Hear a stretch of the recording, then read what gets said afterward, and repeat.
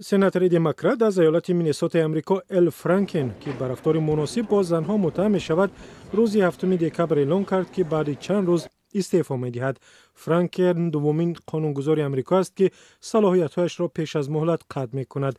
نفر اول عضو پالاتای نمایندگان از حزب دموکرات جان کانرز بود.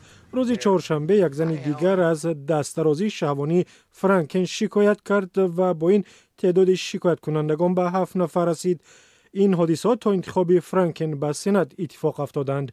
چون این حالت جنای دموکرات ها در پارلمان را به پخش اظهارات مجبور کرد که به جای تحمل وضعیت جنجالی و بررسی در کمیسیون اخلاق فرانکن باید عاجلانه استعفا بدهد. فرانکن هنگام سخنرانی در سنات خود را گناهکار اعتراف نکرد، اما گفت در این شرایط نمیتواند به قدر کافی از منافع ساکنان مینسوتا نمایندگی کند.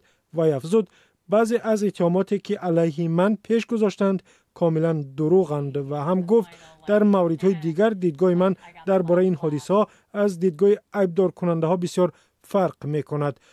فرانکن ضمن سخنرانی رئیس جمهور دونالد ترامپ و سناتور آلاباما روی مور را انتقاد کرد که صرف نظر از اتهامات همسنگ دسترازی شهوانی در سیاست ماندند و از طرف هم حزب‌هایشان پشتیبانی یافتند.